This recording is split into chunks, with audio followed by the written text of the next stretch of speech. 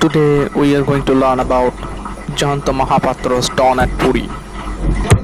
The poem is laced with thought and idea. Indeed, it is reflective. Just a few lines of poesy mesmerize our thoughts and emotions, our capacity to understand the imagery and symbols. The poem is scenic as well as landscapic. However, before we go to the poem directly, we need to focus something else.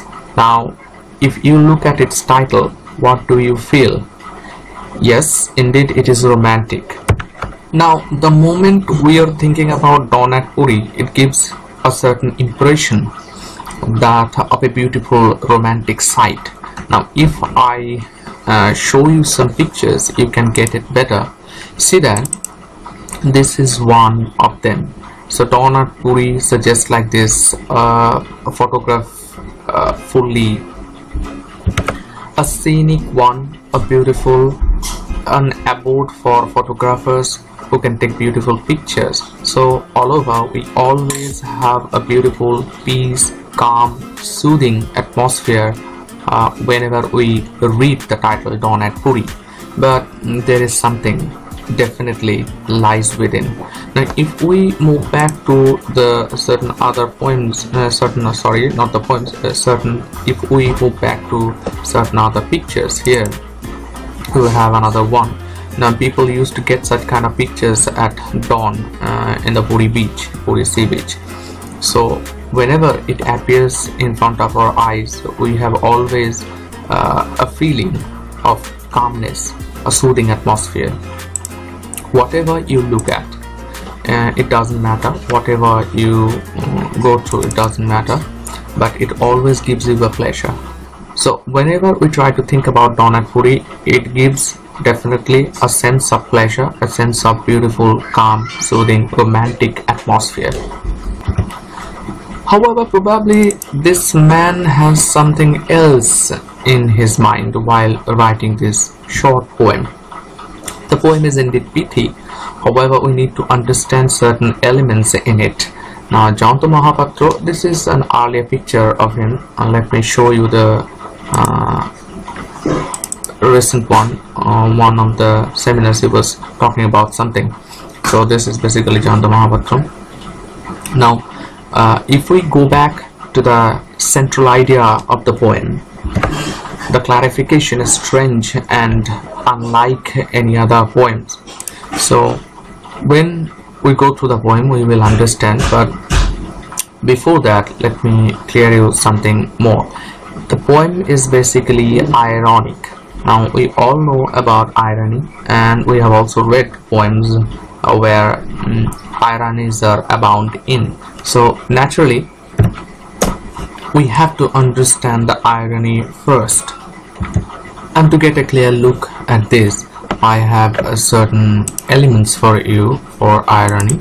Here we have, see that irony is a figure of speech, is a form of figure of speech in which the person delivering the ironic statement says something which is completely opposite to what they mean or what the reality of the situation is. So exactly opposite is meant of what is said.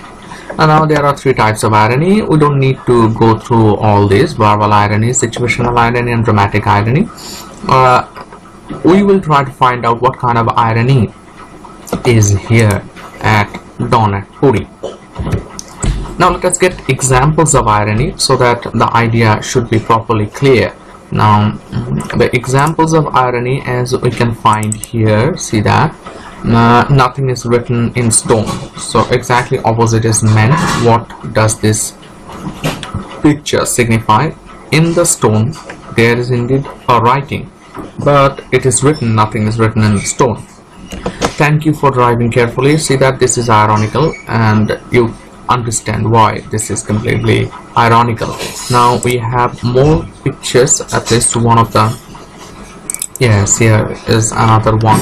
So that how ironic, funny, real life examples of irony. And what is this? So fitness. There is a huge staircase and people are using the escalators to be fit. So this is completely ironic. So this is what irony is meant. Now, as we are talking about romanticism, that the very title Dawn at Puri incites amongst us a feeling of romanticism. Just a short glimpse to understand romantic ideas, I need to present for you another picture, and this one is painted in 1818 by Caspar David Friedrich, a German painter, which is supposed to be the best classified work of romanticism. Now you can Google about it. You can also know the representation. Why is this called a good representation of romantic era?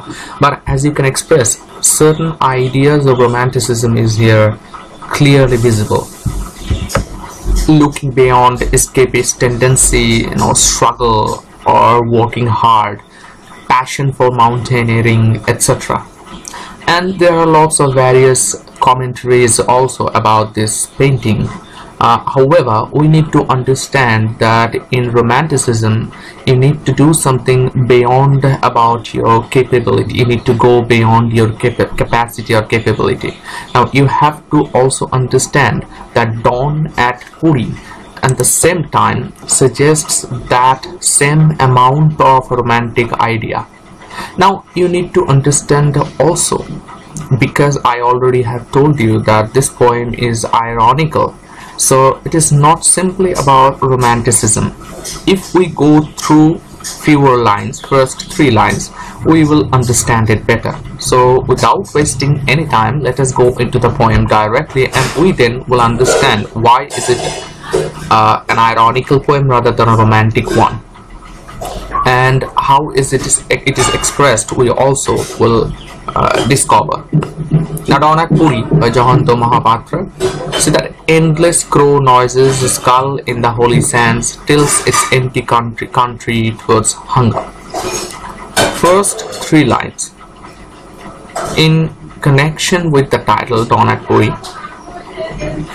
you have to understand the poem is set in the town of Puri, which is situated, definitely we all know, in Orissa.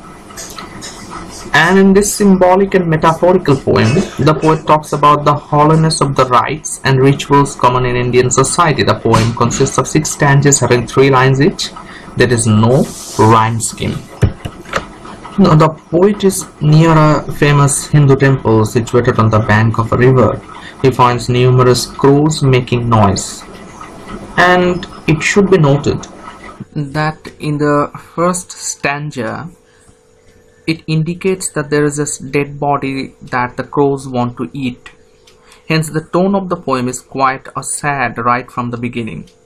And there is a skull in the holy sands. You see, a skull in the holy sands tilts its empty country towards hunger. The word holy is ironical here, skull in the holy sands, because during cremation nothing is left except the ashes. However, the presence of the skull symbolizes the hollowness of rites and rituals of his community, and also the poverty which dominates the poet's country, that is, India. Thus, the town of Puri here symbolizes the whole country, and if the skull remains intact after cremation in such a holy and sacred city, the poet wonders what would be the condition in other cities that are not holy.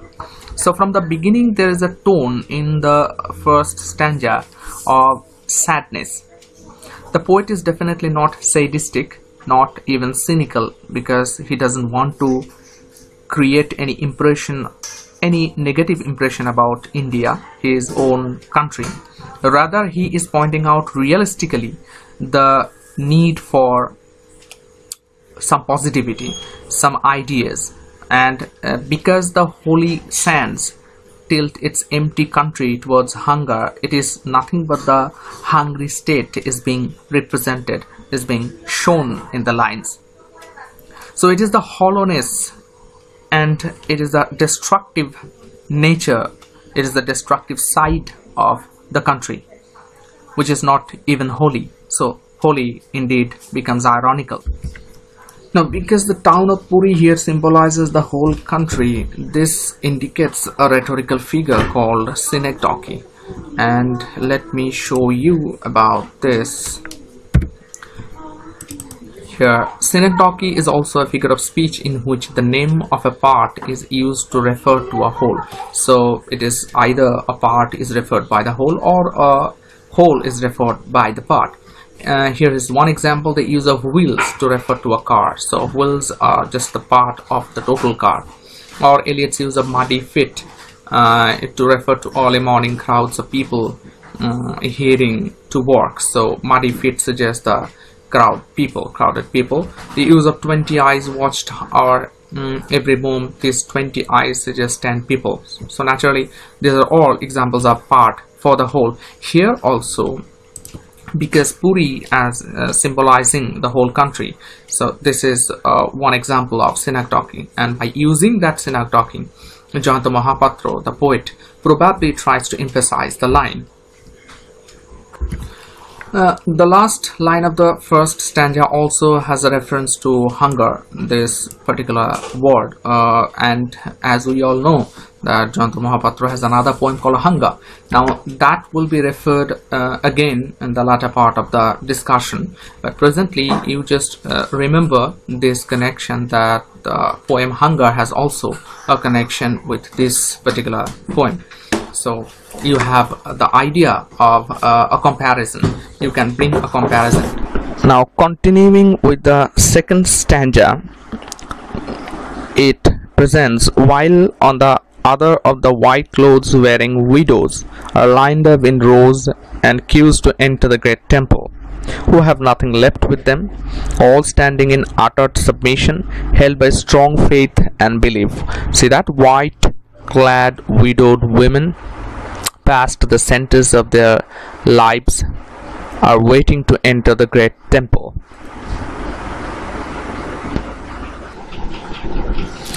Now in the second stanza, if we can have a closer look, the poet takes his attention towards white clad widowed women. I'm coming to this great temple affair. This phrase is also significant and ironical. I'm coming later to this point, but previously this white clad widowed women, the women are white clad. We all know it is a natural sequence in Hinduism. The women have to wear white clothes till death after their husbands die.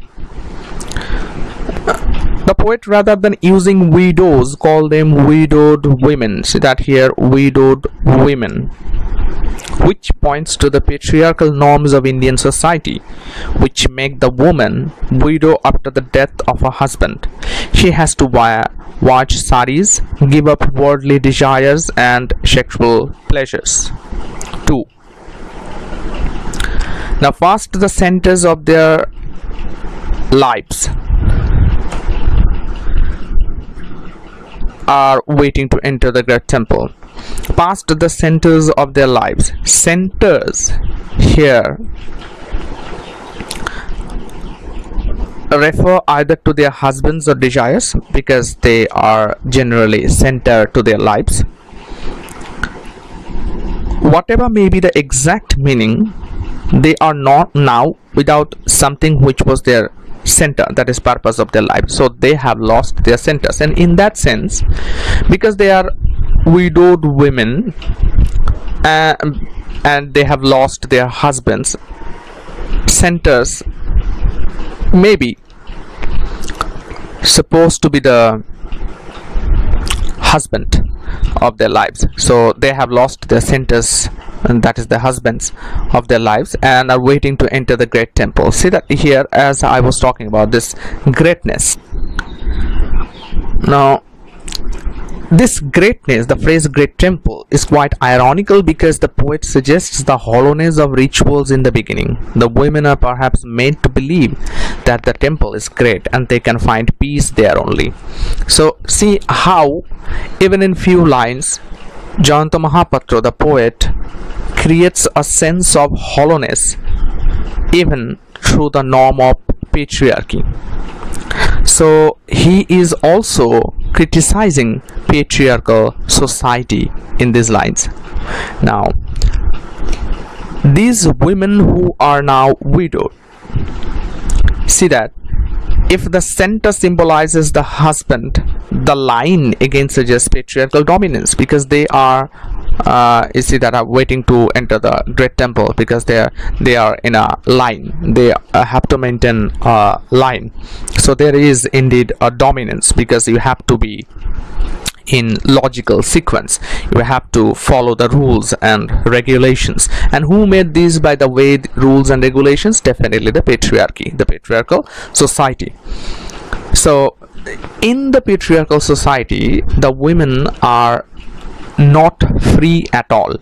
They have to create a center, and they are bound by that center.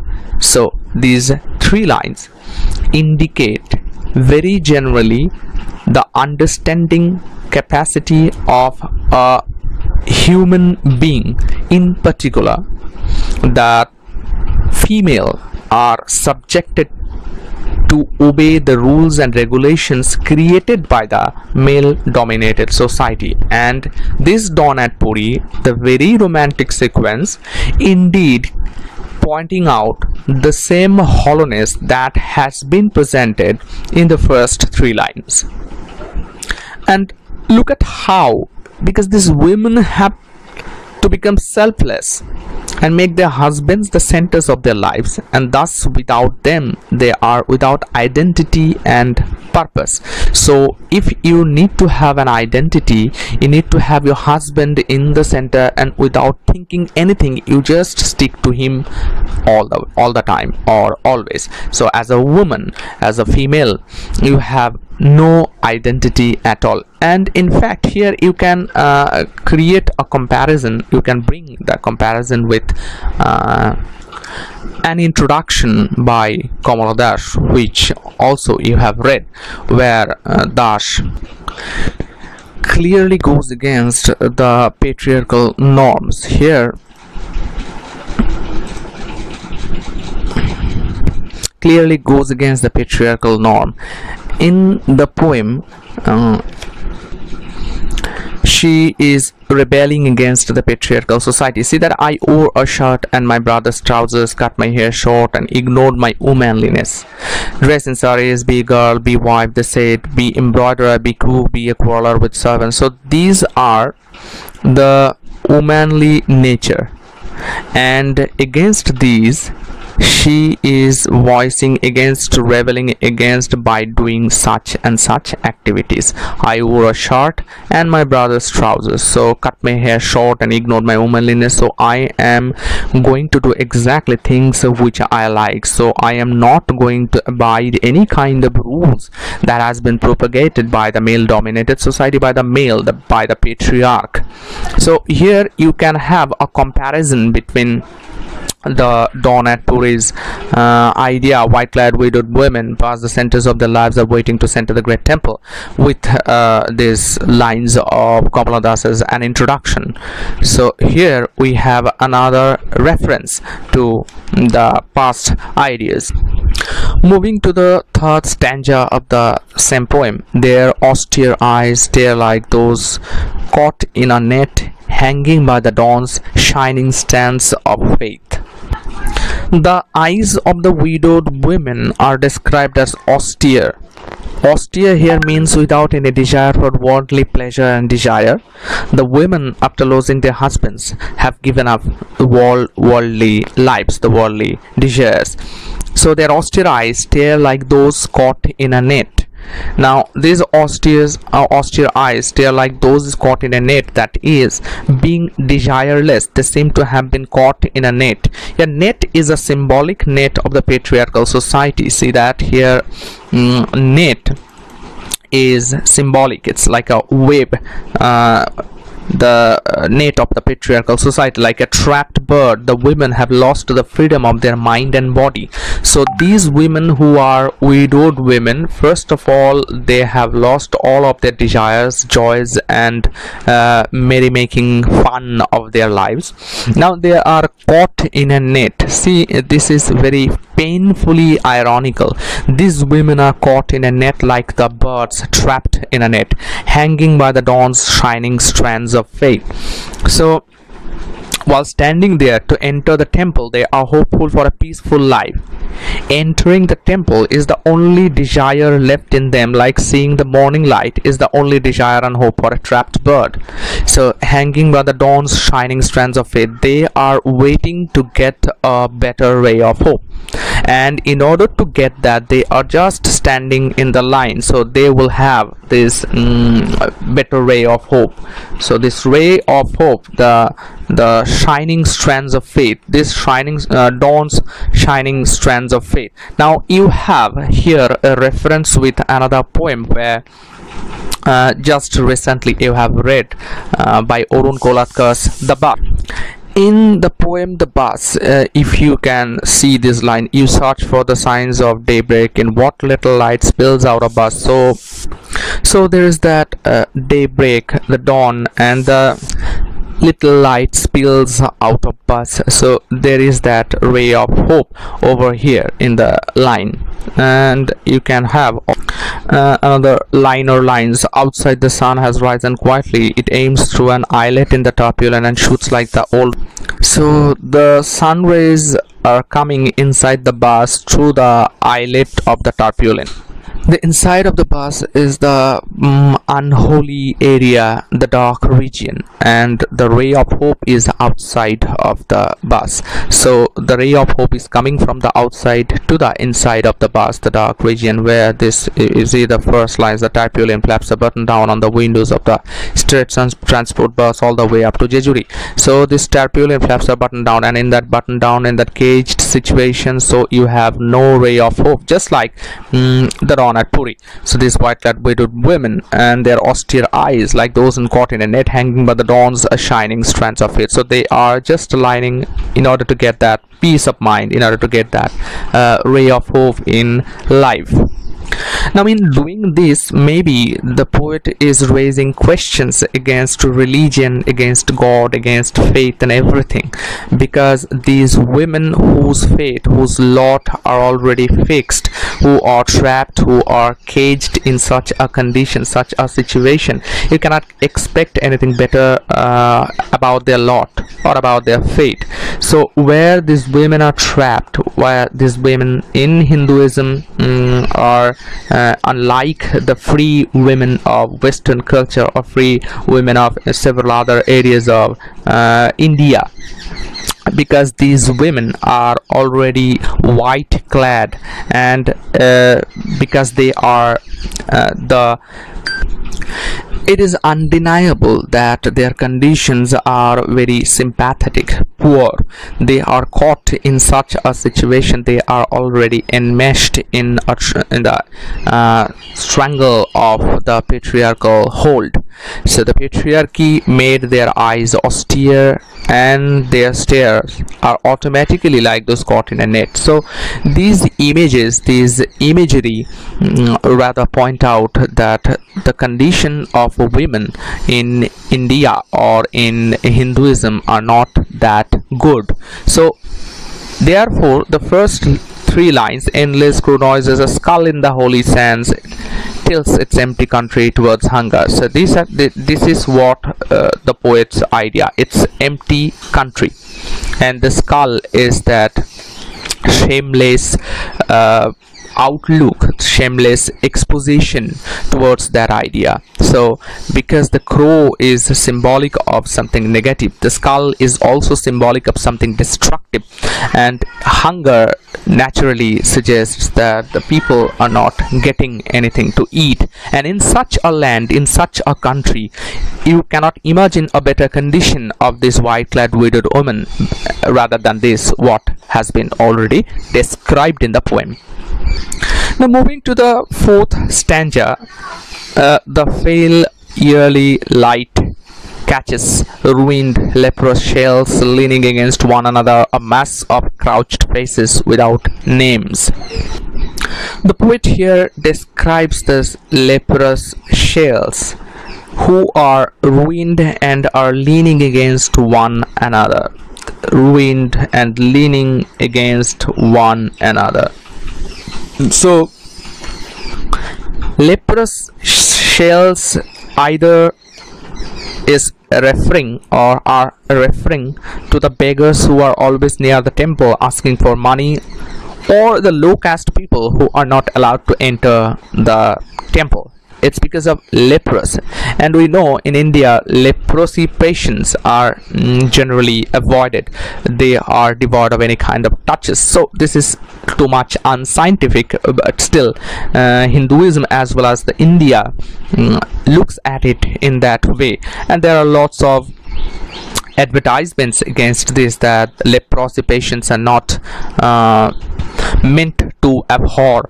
There shouldn't be any abhorrence for them, because it doesn't spread out in the touch. If you touch that patient, you should not have contaminated, or by leprosy it is not contagious at all.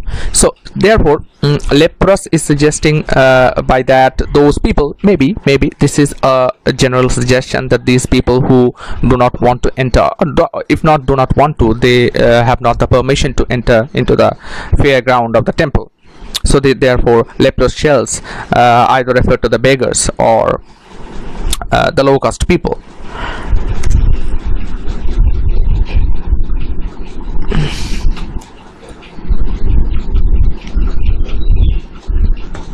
Now these women, the pale early light catches ruined shells leaning against one another, a mass of crouched faces without names.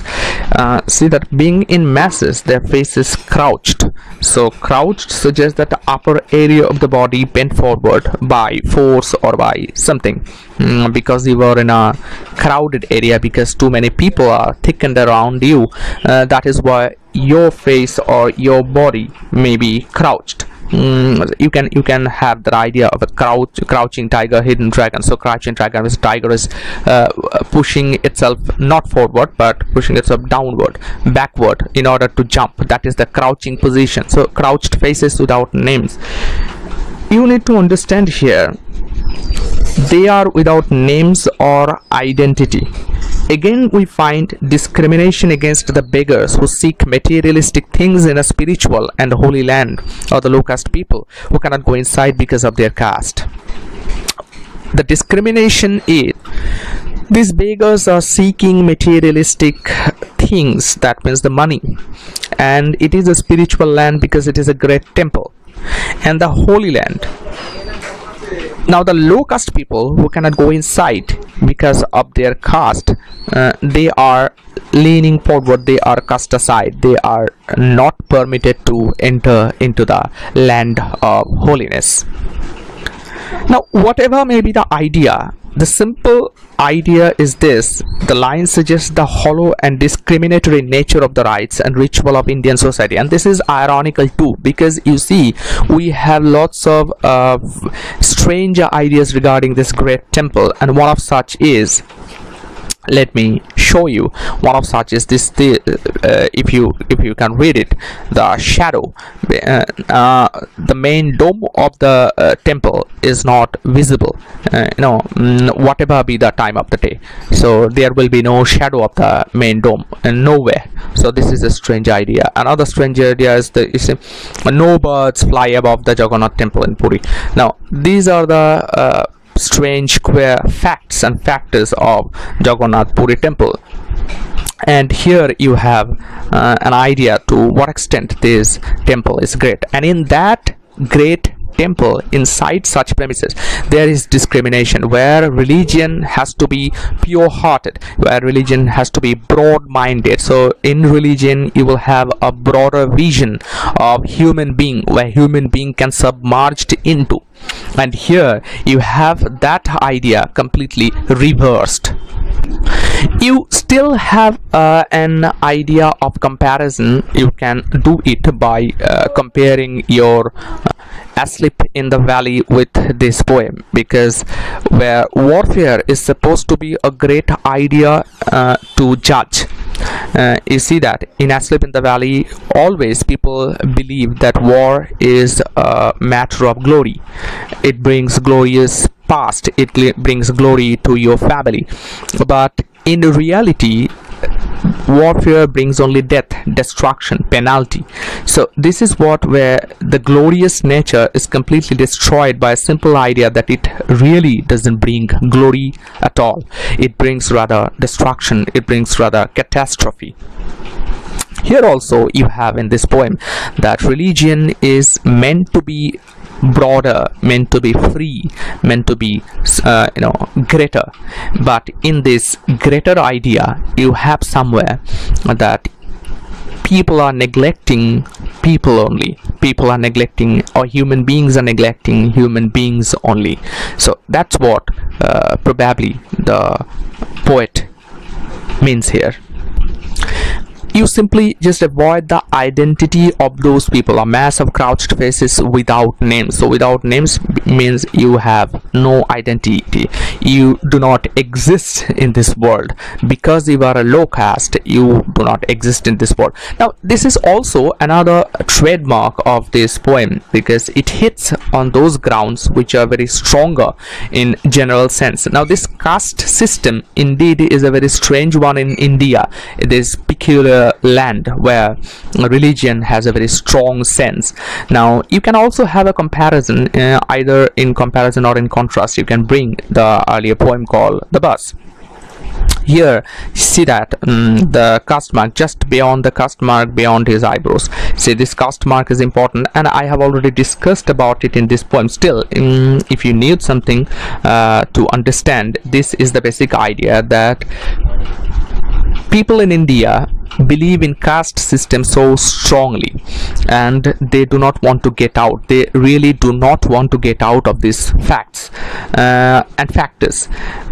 On the other hand, if you are really a holy person, or if India is really a holy place, or if religion is pure and sanctified, then these caste systems should not be there. Because we all are human beings, and nobody can be so demean, so we cannot undermine a person by its caste ideas. So you can bring comparison to these lines with the lines of Donat Puri, without names. So, and again, we need to go back to the former lines. See that a skull in the holy sand still its empty country towards hunger. The skull and empty country. Again and again, it is pointing out that this is no more about that romantic idea related to Donat Puri. It is more and more about the hollowness, the emptiness, just like Asleep in the Valley presents the hollowness of war. It simplifies the hollowness of religion in India. Now, continuing with this, in the fifth stanza, and suddenly breaks out of my hide into the smoky blaze of a sullen solitary pyre that fills my aging mother.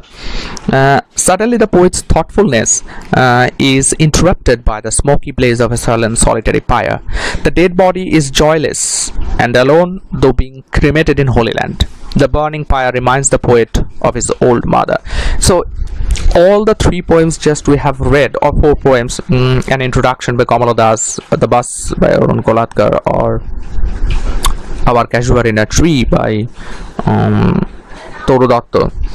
In every poem we have a similar idea of autobiographical elements. The tone of autobiography is present in every poem. And now this poem, the Donat Puri by Jayanta Mahapatra, is also not out of that. Here the poet has an idea, a remembrance of his mother. See that into the smoky blaze of a sullen solitary pyre that fills my aging mother. So he remembers his old mother. Now the poem is a continuation of thought process, and it was broken. See, if you are thinking something deeply, if your expressions are going for that and you are not interrupted by anything, you can continue. But when something interrupts you, when something gives you a pause, you have to rethink about it. And why should it be like that? If your thought process is that important, nothing can break your memory, nothing can break your thought process, because you were too much thoughtful. But if that gives you a vision of your earlier memories which are very stronger, then the thoughtfulness state must be broken. So just exactly happened with the poet. See that the phrase "and suddenly," so all of a sudden it happens, breaks out of my hide into the smoky blaze of a sullen solitary pyre that fills my aging mother. So into the smoky blaze of a sullen solitary pyre. Now sullen solitary pyre, pyre is solitary because it's only burning somewhere alone, that's why it's solitary. That fills my aging mother, so it is giving me memory about my aging mother. So my mother's memory is coming again and again because of this. So and it happens all of a sudden, breaks out of my hide. So I am thinking this hide suggests that thought process, thoughtfulness. This is the meaning of the hide, out of my hide. Continuing to the next stanza, her last wish to be cremated here, twisting uncertainly like light on the shifting sands. So the poet memorizes his mother's past wish that was to be cremated here. Probably the second last line continues from the smoky blaze of a sullen solitary pyre. The poet says that the smoke rising from the pyre is twisting because of the air that comes from the river. The air twists the pyre's smoke that makes the poet wonder the certainty of the dead person's eternal peace, because in spite of being burnt in a holy place, the smoke of the pyre, which is perhaps his soul, is affected by air. At the same time, the light is falling, which keeps shifting on the sand. So this is much more metaphorical, and you need to understand this metaphoric situation. As for metaphor, just like irony we have understood, here I have a picture which clarifies what is called metaphor. See that a metaphor is a figure of speech that compares two things by saying one thing is the other thing. That means the comparison between two unallied objects. Here the sun may be compared with the human being, like say in Macbeth is compared with the prowess of a lion, of a tiger. So this is metaphor, that the world is an unweeded garden. Now the world is an unweeded garden means world is metaphorically compared with the unweeded garden. And he has the heart of a lion. See that here, he has the heart of a lion. So his heart, someone's heart, is compared with the heart of a lion. That means the point of comparison is the courage. So this is metaphor. You all know about it. Now our concern is here that to what extent this becomes metaphoric. I'm coming to this point again, hide, the meaning of hide. Let me explain it a bit, but before that, see, there is dawn. So not only the physical but also metaphorical. The poet's realization that his very belief is hollow, which in spite of being uncertain has trapped the women, discriminated against some people on the basis of caste, and made the people believe in afterlife which is uncertain. The realization can also be found in his other poem Hunger, where he realizes the actual hunger which makes the people commit. So naturally the other poems like Hunger, in his other poem Hunger, he also points out the same aspect. So in Hunger, Jayanta Mahapatra speaks about the idea of hunger, that at the beginning of the poem is that of sex and sexual desire, but in the end transforms into the hunger of stomach that leads the people to do anything. This is the realization. So the final outcome of the poem. Now you can go really through the poem here, a complete poem. You can also have the explanation of the whole poem in internet, which is quite handy, I believe.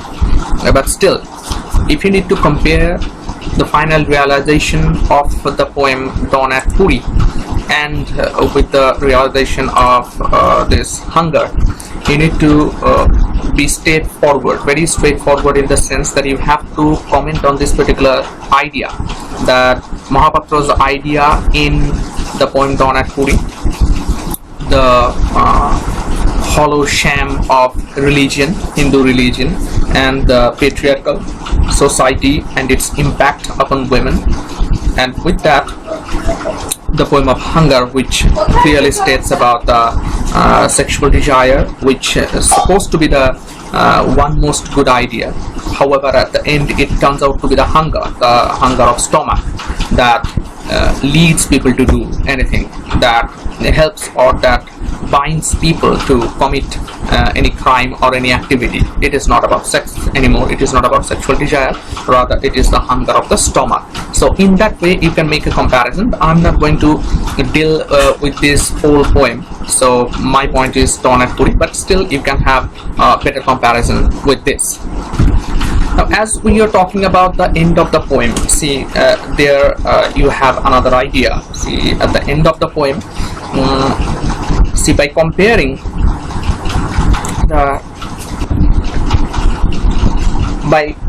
the light's uncertain position to the fire's smoke. Here you can see that suddenly breaks out of my hide into the smoky blaze of sullen solitary fire that fills my aging mother. So the position to the fire smoke, the poet questions the very belief on which all the rites and rituals are formed and performed. It is thus also uncertain because there is no certainty. So the dawn is here about the realization. And I was talking about this height. Okay, if it is not still clear to you, let me explain it a bit. See that and suddenly breaks out of my hide into the smoky blaze of a sullen solitary fire that fills my aging mother. So this solitary fire, so fire indeed is an important metaphor, because fire is supposed to be a metaphor for heroism. Now here I have a picture for you. See that this one particularly, this is a Viking's fire. Now the greatest impact of this fire you can also find in Beowulf, because Beowulf's fire also suggests that after his death, it was Beowulf's wish that after his death he should be cremated in that huge funeral fire, so that people will know that it is no other than Beowulf's fire. So that fire also shows the victory, shows that someone's great was dead. So some victorious person was now cremating or was now burning. So fire basically suggests a symbol, basically typifies a metaphor. Now here also in Dawn at Puri, you can now understand that this funeral fire is an instrument of the poem. Why it is an instrument of the poet? Because through this funeral fire, the poet tries to find out that even in funeral fire, which was his mother's last wish to be cremated on that ground, even in that funeral fire, he doesn't find any solace, any peace, any solitary idea. So the position of the fire smoke, through this the poet basically raises the question towards the very belief on which all the rites and rituals are formed and performed. It is thus naturally uncertain. So dawn, I was talking about that this is not only physical but also metaphorical, that realization, his very belief is hollow, which is in spite of being uncertain, has trapped the women, those women that he talked about at the beginning. Those women has trapped, discriminated against some people on the basis of caste, and made the people believe in the afterlife, which is uncertain. So here the basic idea goes in that way, that the poet tries to raise the question or directly questions the very basic idea of religion, that it gives you a good heart, it gives you indiscriminate state of affair where everyone seems to be equal, or everyone seems to have equal faith upon God. So religion is not biased. Now it is typical that it becomes biased, because some people who are belonging to the upper caste, they can enter into that great temple, and those who are not belonging to the upper caste, they cannot enter the great temple. So that becomes a difference. Here lies the question of belief, that should I believe in that religion which discriminates between people, or should I believe that religion which destroys faith? So this is what Jayanta Mahapatra's basic concern.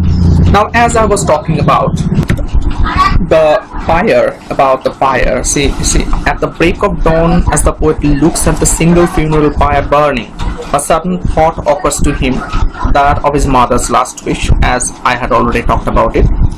The phrase "and suddenly breaks out from my hide," and suddenly breaks out from my hide, echoes the thought springing out, coming out, just as the poet sprang out from his mother's womb.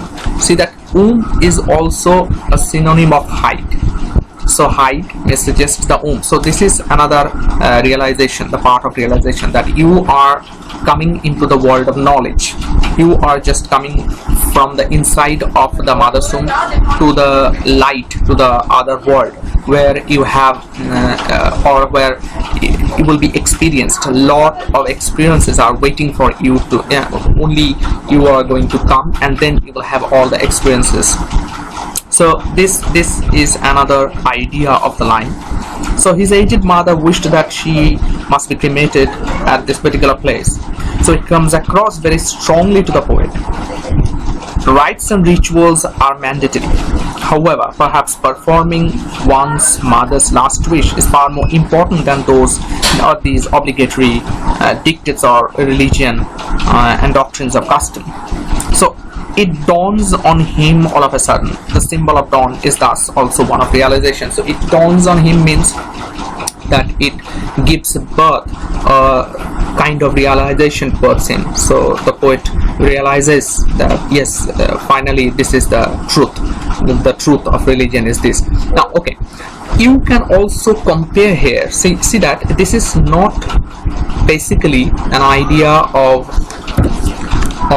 epiphany or sudden realization at the end, which you can find in your class 12 text, that the eyes have it, the narrator realized that the girl was blind. It was at the end happened, so it was a kind of realization to the narrator. Now this also happened to Arabi, the term epiphany from which it came. As for epiphany, let me show you some pictures. Here is it. Okay, see that epiphany explanation, moment of understanding or clarity in which a person comes to gain a new understanding about him or herself or the world around him or her. So I had an epiphany when I realized. So this is exactly when you realized all of a sudden something. Now let me show you another one. The last one, epiphany, a character's certain insight into a conflict situation, a character's aha moment. So aha, yes, now I have understood. Oh, is that it? So this is a kind of moment when you have understood, when you realized something. This is called an epiphany. Now epiphanies are available in James Joyce's works, like Arabi, as I said. This is a short story, and he's in his novel, two novels specifically. One is a portrait of an artist as a young man, and another is Ulysses. In these two novels you also can get this epiphanic moments. So here, as for Puri, Jayanta Mahapatra had an epiphany at the last moment. So when her last wish to be cremated here, twisting uncertainly like light on the shifting sands. So shifting sands, the lights are even uncertain, so everything seemed to be uncertain. It was more important for her mother's cremation. Her mother's cremation seemed to him more important rather than any illogical ideas about religion. As for Jayanta Mahapatra as a poet, he is first of all an imagist, and then anything else we can call him. There is wordplay, there is photographic quality in him. Now he is, as a professor of physics, picturizes a dawn breaking so nicely, engaging in thoughts and ideas so serious and profound. The title of the poem is just inappropriate, as it is about the dawn breaking up in the vicinity of Puri, as if someone were photographing the Puri temple complex and the sea adjacent to. The idea is of one of imagery, thought and reflection, as it is already said, and the images like those of the photographer. Endless crow with the noises is the trailer of the starting, the picture of the poem. A whole is called spooky and reminiscent of tales a different story of man and the world, life and after world imagery. So you can at least understand that this is a new beginning, new realization where the poet tries to portray something else. He is trying to build out of beautiful pictures, something very grave truth, very straightforward, steadfast, realistic ideas, the stronger grounds of realism, which hits definitely the heart of human. Not because it is a simple way of expression, but because the meanings are so grave and significant. Now, what will you call when you look at this picture? It is as beautiful as it should be. See that endless vast sea, the sky is blue and the crows are flying. Now, behind the screen, behind this beautiful picture where crows are flying and a boat is standing there, it is romantic as well as feeling good idea. The idea of the picture indeed gives you a pleasure, the pleasure you are seeking, and the people wish to visit Puri because of these kinds of scenarios. Now, what happens when a poet turns all of this into a different idea, a different sort of realization, a different kind of picturization, where you have not the least idea that this could be like this? Okay, so you too as a reader have another realization. Okay, the Puri is not simply meant for this poetic vicinities, this poetic influences. The ideas are not so great. These ideas are not totally appropriate. What we can think about it, it is not like that. So you as a reader also realize this. Now, as for your better understanding, I have a concept for you that is called deconstruction. Jacques Derrida in On Grammatology in this book talked about deconstruction. Now, deconstruction is something where it's a huge concept and it's not that easy to understand. However, for your purpose, the amount you need to know that I'm explaining, deconstruction is basically trying to do something. For example, in a monolithic structure, if you need to find out something else, now find out all the faults and opposite directions in that monolithic structure. Something which is typically one. Now, nothing can be one. One word should not have a single meaning. One word may carry several other meanings. So you cannot just explain one idea in one way. There could be so many more ways to explain different ideas on that same subject matter. Now, creating something new. Deconstruction is that process by which you are creating something completely new, a newer version from the older one. So the dogmatic belief we have, despite of that dogmatism, you can create something else. Here in this poem, as for Dawn at Puri, it is not about the Hindu religion's positive sides. It is not about Puri's dawn, the romantic vision. It is not about a constructive idea about dawn at Puri or anything like that. Rather, it is about a realization that it is hunger which destroys everything, that it is the unification of kind of sensibility which makes us stronger about understanding something. It is indeed a general realization towards a bigger goal, that religion is not that positive energy carrying for us. Rather, it gives us a tint of negative energy, negative side effects. Now here I have a very good picture to show you what is called a proper deconstruction. See that there is one cartoon, the deconstruction of your beliefs service center. So this service center is you have a belief, constructive belief about something, that patriarchy is one, something like that, or female should be dominated, or there is an existence of God, such kind of beliefs I'm talking about. So those beliefs are deconstructed in this service center. And what it is said, are you sure you want to do this? You may feel numb, angry, depressed. You may lose friends, and your family will think you have lost it. But in the long run, if you hang in there, you will find peace. Ready? So you have to understand the bitter realization. You need to realize it to the core, to the ultimate level. So it is not about the superficiality. Superficially you can understand so many things, but it is not the end of everything. So you have to strongly go against those dogmatic beliefs, those monolithic structures, and you need to build your own idea about those. So here you have a constructive idea, which is in other term a constructive idea. The poet is here and down at Puri, Jayanta Mahapatra is trying to deconstruct the same age-old belief of Hindu myth, the religion, the dawn at Puri. See, you have another notion here. Her mother's last wish to be cremated on the Puri beach, rather in that cremation center. Why is that? Maximum Hindus believe that that was the gateway to heaven.